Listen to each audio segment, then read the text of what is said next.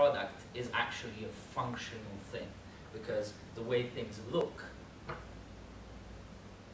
is a functional aspect of how the user perceives it on the visual realm. So if I look at this chair, I may or may not like it because it's purple, because I'm somehow associated with purple color on a nice kind of experiential realm. So oftentimes if you come across visual designers, they'll talk about why should something be blue, why should something be green, why should it be bigger or smaller, positioned there and there. All that stuff is functional. So really, design is a blueprint showing functionality of a product before it's made. And so the question is, how does this all relate to development of any kind? Like web development is interesting because you know, I studied computer science from 1999 to 2002, and we were learning things like Pascal, which was functional programming, procedural programming, and even at the time when we were learning that, the lecturers knew that was irrelevant and wasn't used anywhere in the industry, but it was being used as a framework for learning, and it was just like, okay, here's a simple language that you can learn principles of programming through. So if you learn your if statements, else, for loops, while loops, and pretty much with like if-else statement and a for loop, you can build almost anything in the world. Couple that with sort of functions and all those kind of things, when you get into object-oriented realm as well, those are basically the building blocks of any software. But so back in '99 to today, what has happened is we used to get told that as we kind of build more and more software in object-oriented realm through various kind of frameworks and so on,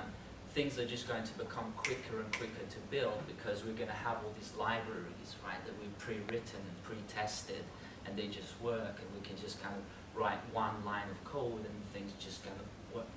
right? What wasn't really taken into account, it seems like to me, is that the context of everything else has become extremely more complex. So whereas before we would build and design for a desktop browser running mostly Internet Explorer back in the day on some sort of dial-up modem, nowadays we're designing and building for a smartwatch, smartphone, a phablet, which is a mix between a tablet and a phone, and then a tablet on one side, a tablet on another side, a laptop, desktop, large TV, big cinema screens, right? So one interface needs to work in all those contexts. So as contexts have become increasingly more and more complex, all your kind of libraries that you were testing before for like Internet Explorer are actually becoming like outdated, and you know, you can question whether they work and whether they're relevant. So context is a very important word to remember, because it's a set of circumstances within which an interaction can be fully understood. So nowadays you find that customers typically, for example, in banking or insurance sectors, if they're applying for insurance, they might start something on their smartphone. They get halfway through that kind of application process and then say, oh, I'll leave this for later, and then they continue that application on their desktop when they get home. And we need to kind of, as service designers, user experience designers, make that possible, both in terms of design as well as in terms of code and development. And so one of the approaches that's been taken to all this is application of information architecture in a way that is much more componentized and broken down into individual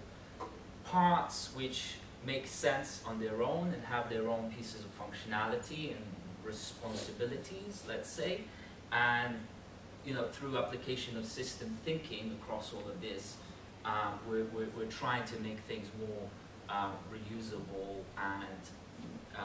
applicable to many different realms, but actually have small responsibilities, hopefully one tasks that it does, so that it can be used in different systems and not just the one that we're making for now.